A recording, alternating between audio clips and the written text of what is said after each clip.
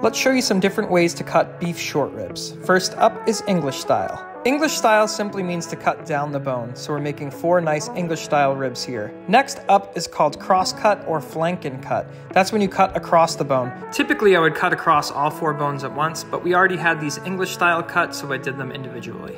This is the go-to way to cut them for braised short ribs. From here we're moving on to Korean style, which is a bone-in short rib cut across the bone at a 1/4 inch thick. These are awesome. Lastly, let's show you how to make a short rib lollipop. Start by deboning the rack and only saving 2 of the 4 bones. Trim off any membrane and straighten them on the bandsaw.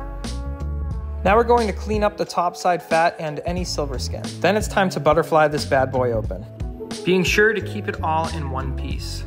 Once it's fully butterflied, we'll cut this piece down the middle and then roll up each bone individually. All that's left to do is tie them and they look just like this.